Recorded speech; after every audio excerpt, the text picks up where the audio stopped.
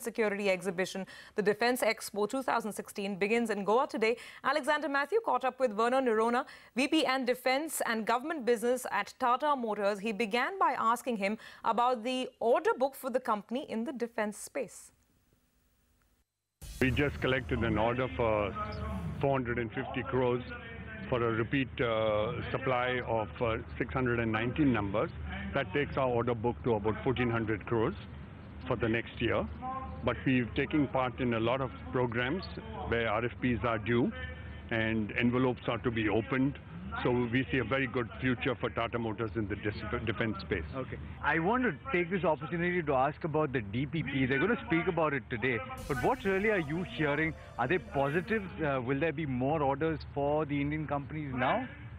Year after year, the DPP is making it easier for private sector companies to operate in the defense space. And I'm sure this year's DPP, which is about to be announced, will also be in the direction which encourages companies like Tata Motors to invest and to expect a lot of business from the defense sector. Okay. But as far as searching for joint venture companies is concerned, I believe that there's a clause that says that companies partnering with Indian companies will be preferred. So is that something that you're taking into consideration when you're looking out or you're scouting for joint venture partners? Yeah, surely, because we don't want to reinvent the wheel. Yeah.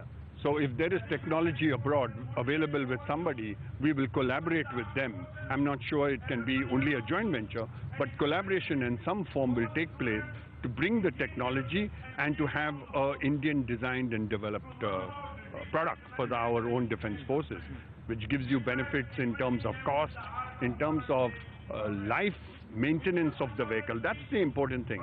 This type of equipment like the Kestrel will be around for 35 years.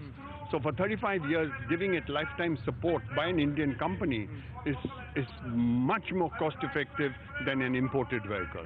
Very quickly, what JV partners on the cards? I wouldn't like to comment with JVs, but we have a whole bunch of good technology partners, and any of them could be a JV depending on the viability.